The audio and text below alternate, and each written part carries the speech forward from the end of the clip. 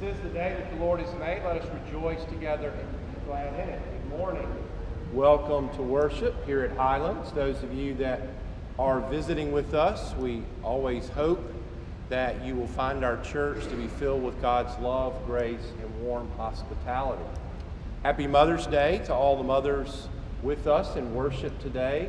We will certainly reflect and thank God for that in the context of our worship as we offer a blessing for what we have traditionally called the blessing of the infants, but as you will see when they come in, they're a little beyond that stage. We'll share a little bit more about that a little bit later, but it's a wonderful time to be in worship together. As we begin our worship, I want to invite you to take this as an opportunity to prepare your hearts and minds to experience God's love and grace.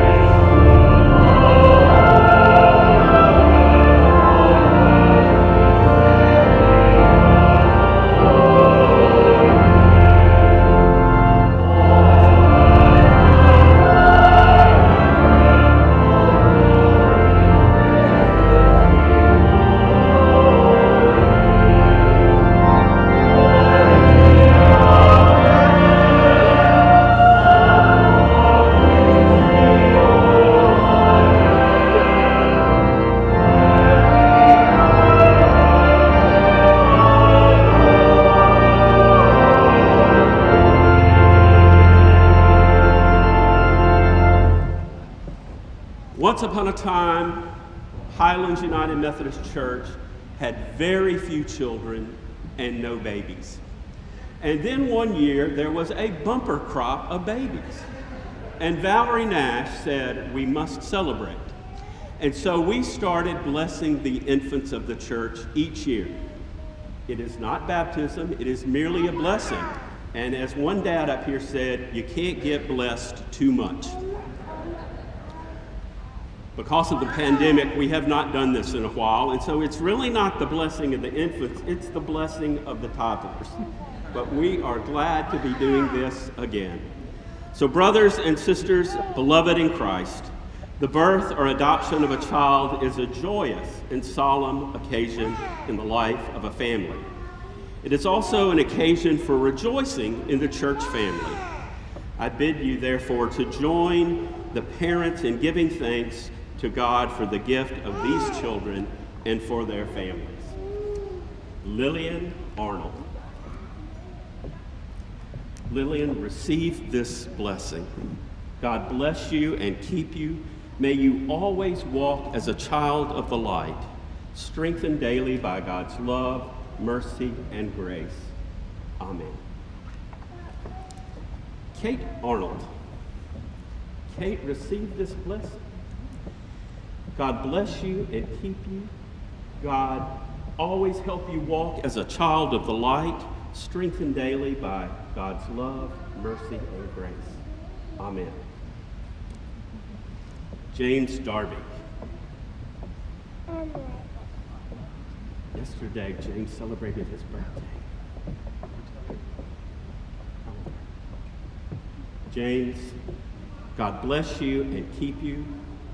God strengthen you, and as you walk as a child of the light each day, do so surrounded by God's love, mercy, and grace. Amen. And Wesley Hudson.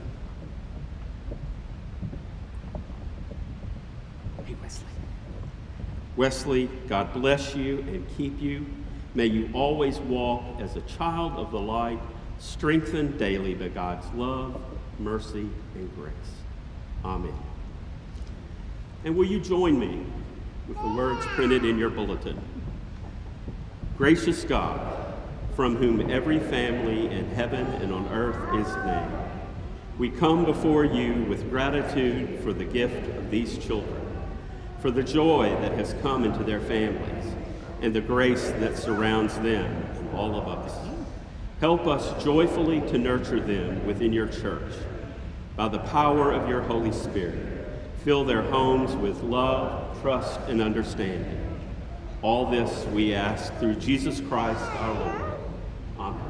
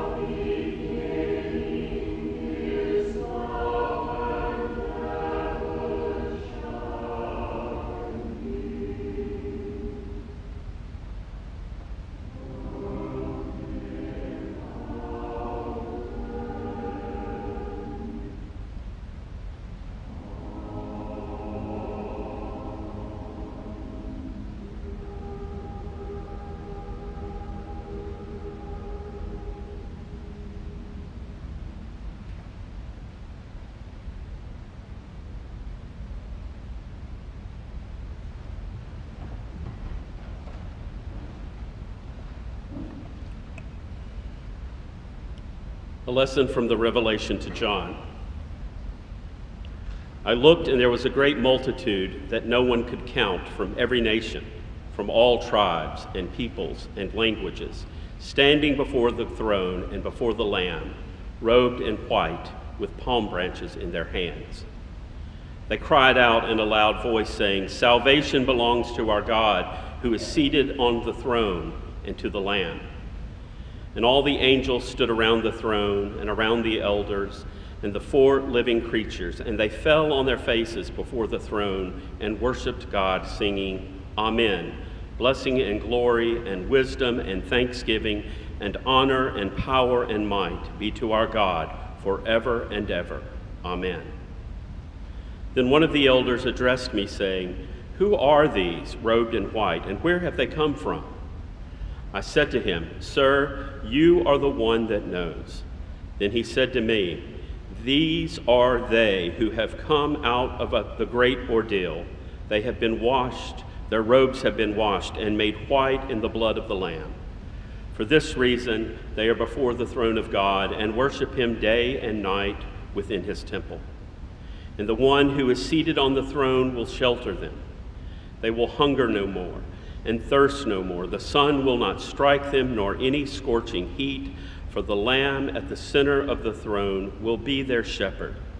He will guide them to springs of water of life, and God will wipe away every tear from their eyes." May these words reveal Christ to us. Thanks be to God.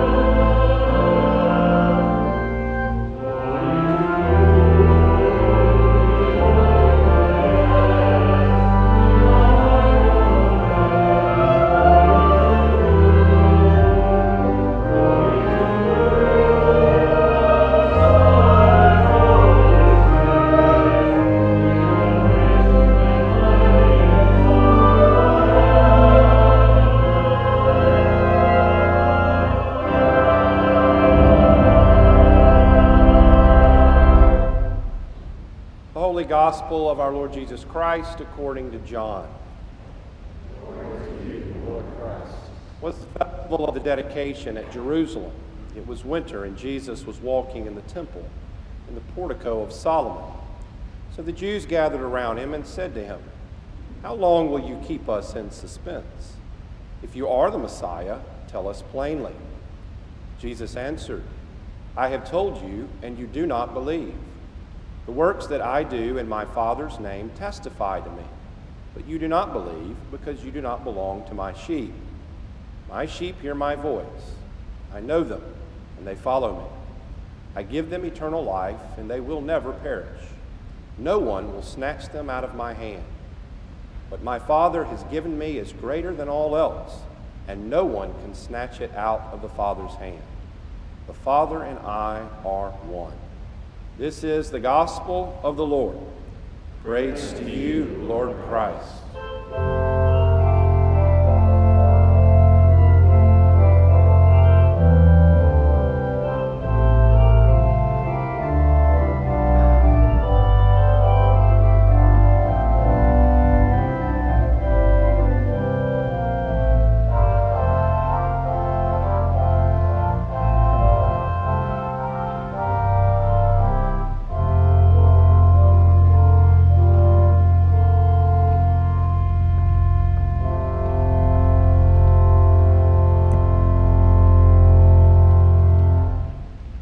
Let us pray. Grant, O Lord, that in this moment of proclamation, the words of my mouth and the meditation of our hearts be acceptable in your sight. You are our very strength and our salvation. This we pray through Jesus Christ our Lord. Amen.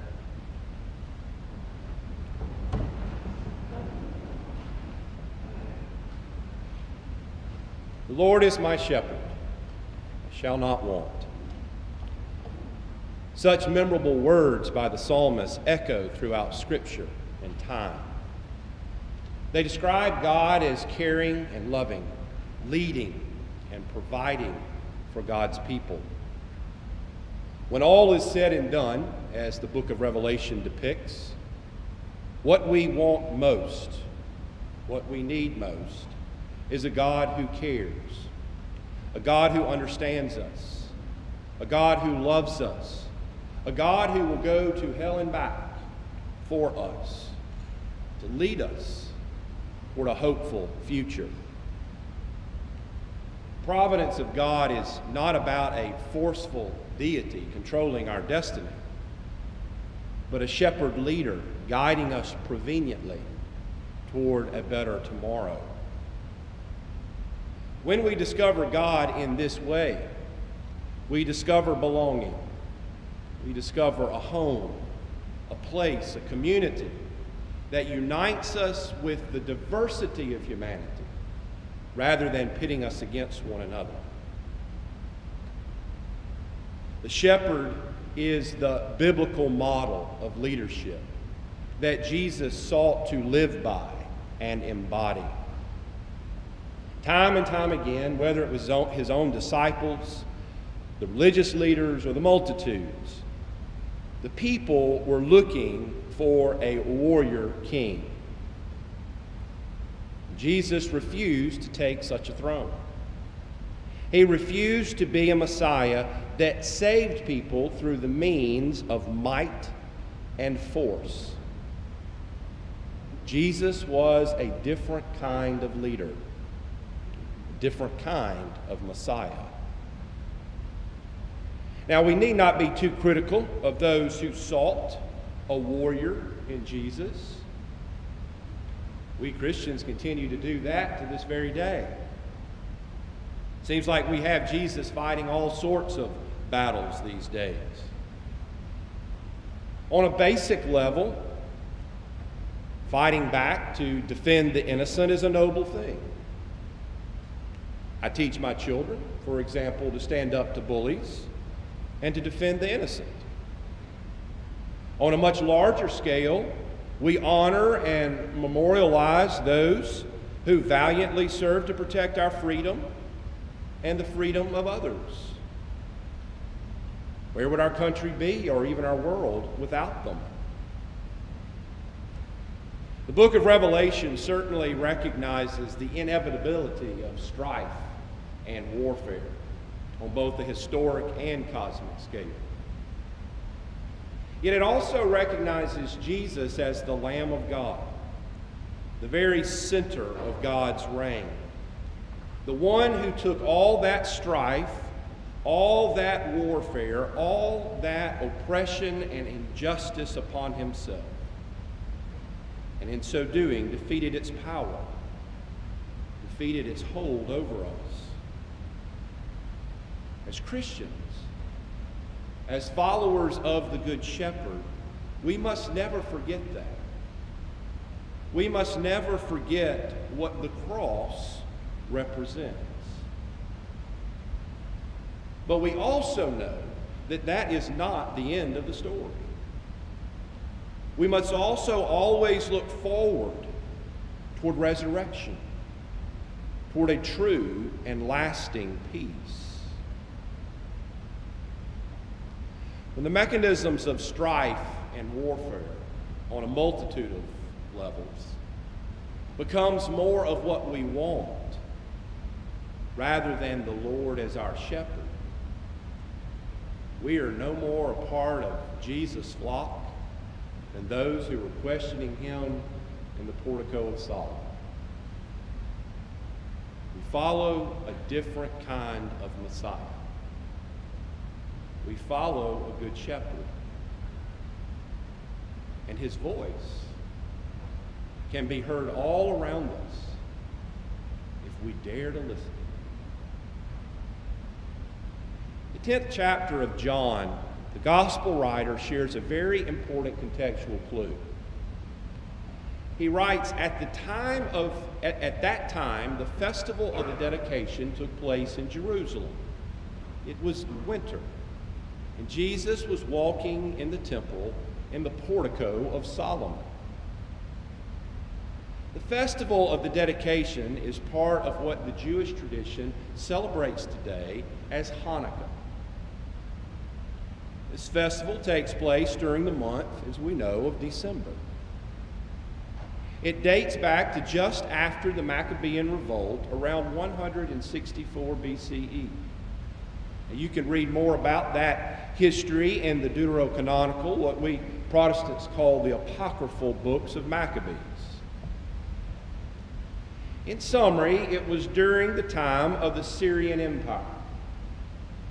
At one point, the Syrians occupied the holy city of Jerusalem. During that occupation, the Jewish people lived under the harshest of conditions.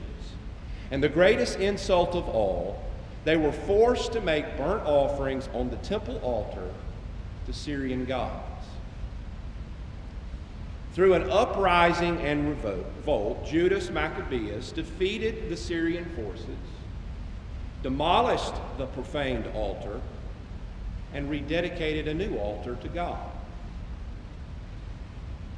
Fast forward back to Jesus' little question and answer as he stood in the portico of Solomon. When Jesus was questioned, he was walking in the temple known as the portico of Solomon. This was probably one of the oldest parts of the temple, dating back to the original construction under King Solomon. In this brief period of questioning, past, present, and future were all on display in this little story in John. Now remember what I said we call that a kairos moment, God's time. John's gospel is full of such moments, such kairos moments. They were basically asking him, we want to know, are you going to take us back to our glory days? Are you the Messiah?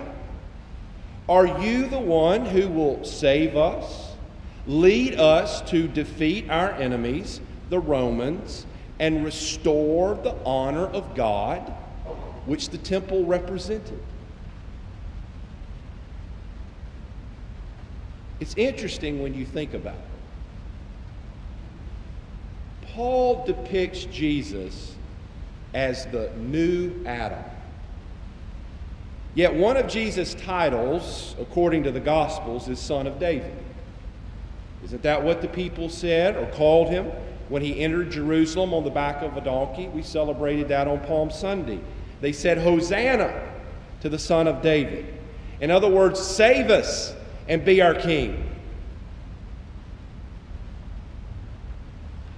About a millennium before the time of Jesus, David was a young shepherd boy that eventually became the greatest king in Israelite history.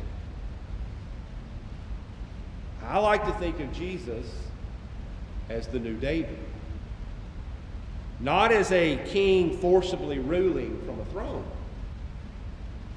but rather as David was before. A shepherd caring for his flock. True, many of the biblical writers describe Jesus as a king, but in Jesus' own words, he says, I am the good shepherd. He is a different kind of leader. I think it's fair to say we want We are looking for different kinds of leaders in our society, in our world today. Particularly those who, like good shepherds were in ancient times, are so often passed over. We need new leadership, this kind of leadership. But you know, if you've ever thought about this, but if Jesus were walking the earth today, I sometimes wonder if we would recognize him. And I certainly wonder if we would promote or elect him to much of anything in our society. In fact, I think we bypass him in a heartbeat. Why do you think there's such an effort within Christianity to remake Jesus into a warrior for our cause than a savior for all people? Doing so, we're not following the Good Shepherd. We're not listening to his voice or even a part of his flock. We need to be looking for, listening for a different kind of leader. I remember one Mother's Day, I was serving my very first church. Great little community of people. They taught me so much, probably more than I ever taught them. It was during Sunday school, right before church, and the lay leader was teaching. Very nice gentleman. He just very set in his ways. He was teaching on the topic of spiritual leadership and alluded back to Paul and his writings on the man being the spiritual head of the household. He went on and on about this. As he did, I looked around the sanctuary and noticed that the women outnumbered the men 3-1. Well, I couldn't stand it any longer. I just had to interrupt it. I said, I disagree with you. I'm looking at a lot of spiritual leaders in this sanctuary, and they are men and women. In fact, there are more women than men by my count. I know this doesn't apply to everyone, but if it were not for my mother, I would have never made it to church. I would have never heard about the love of Jesus. I would have never been taught the golden rule, to love God and neighbor, or to care for the least of these. She's the one who fed me, changed my diapers, cleaned up after me, bandaged my cuts and scrapes, and took care of me when I was sick. She provided for my every need and want as a child. I fussed, cried, and argued for sure. Still do. But when I wanted to go home, I knew exactly where to go. To be with my mother. I simply looked at him and said, if that's not Christ-like, then I don't know what is. That is being a spiritual leader, albeit a different kind of leader.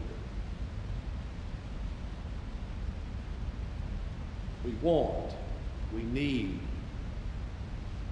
a different kind of leader. Well, we have that in Jesus.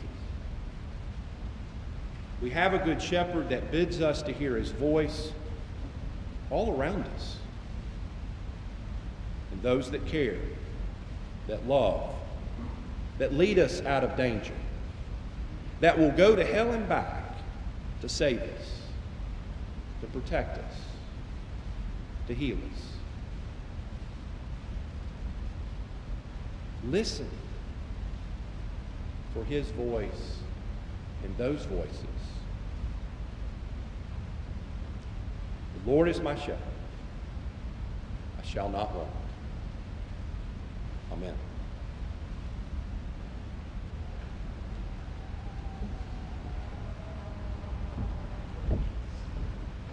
Let us stand and unite our voices in our affirmation of faith, which can be found in your order of worship. We are not alone. We live in God's world. We believe in God, who has created and is created, who has come in Jesus, Word made flesh, to reconcile and make new, who works in us and others by the Spirit. We trust in God. We are called to be the church, to celebrate God's presence, to live with respect in creation, to love and serve others, to seek justice and resist evil, to proclaim Jesus crucified and risen, our judge and our hope, in life, in death, in life beyond death. God is with us.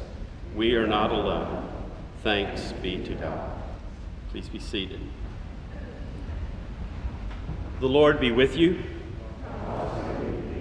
O God, whose Son Jesus is the good shepherd of your people, grant that when we hear his voice, we may know him who calls us each by name and follow where he leads, who with you and the Holy Spirit lives and reigns, one God, forever and ever. Amen.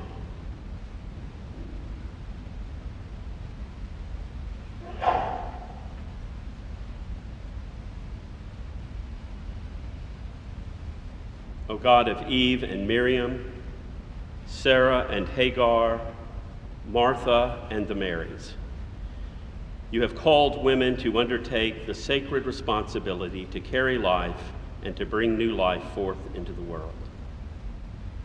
For many women, this is idealistic and joyful, but for too many, it is a painful burden. There are too many women in our world who are victims of violence, war, and the bonds of poverty. And like so much of life, motherhood is complex, and we find it often too easy to reduce these complexities and to overly simplify. We have platitudes, and we limit our understanding to our own experiences. But as a part of your family, O God, we support all women, all mothers, and all families in all situations. Loving God like you, we desire that all families not merely survive, but thrive and enjoy life abundantly. This week, complex issues have once again divided us and backed us into far corners, both political and otherwise. Once again, we find ourselves threatened, fearful, and reactionary. Too often, we cannot trust each other and routinely vilify others. O God of Eve and Miriam, Hagar and Sarah, Martha and the Marys, save us, we pray, from despair. Draw near to us.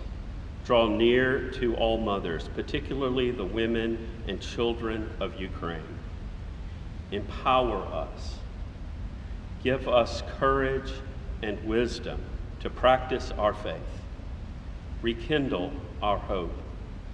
Keep us mindful of our vows at baptism, to renounce the spiritual forces of wickedness, to reject evil powers of this world, and to resist evil, injustice, and oppression in whatever forms they present themselves. Help us today, O God, and every day, to seek justice, love kindness, and to walk humbly with you. Help us to find our voice. Help us to use our voice, always to speak truth to power. Give us courage, and may we heed the call of Jesus to even love our enemies.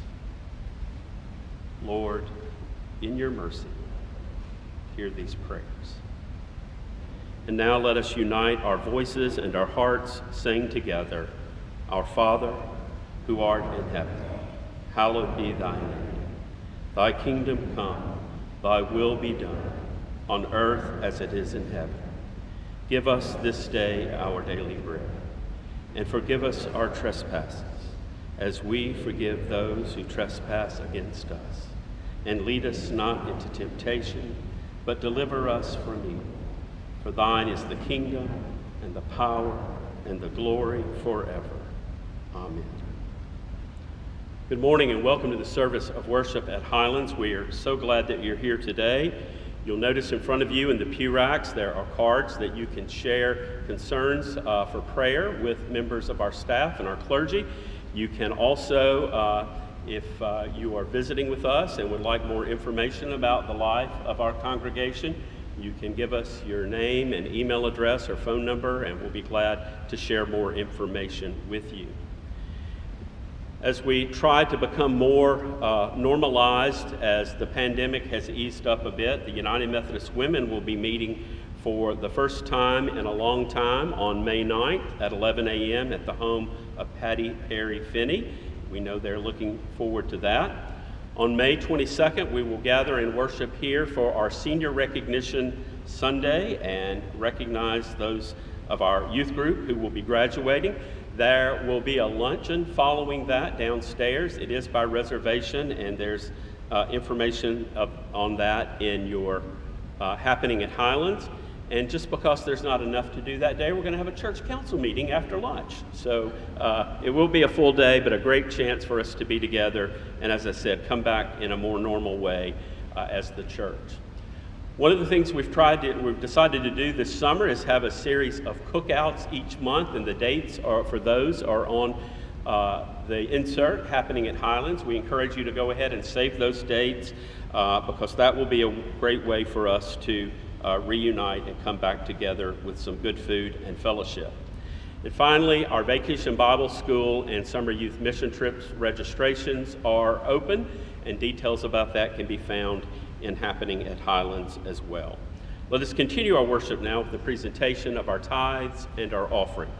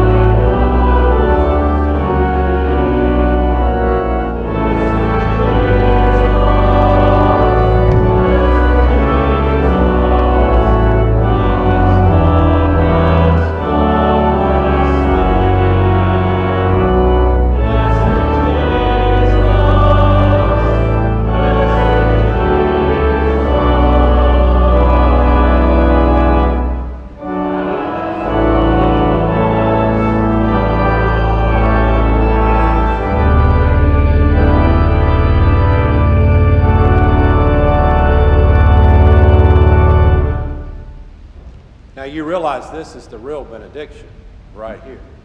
These beautiful children and the love that they show and the song that is in their hearts. Go forth blessed by them to love and care for God's world. May the blessings of God Almighty, the Father, the Son, and the Holy Spirit always be with you. Amen.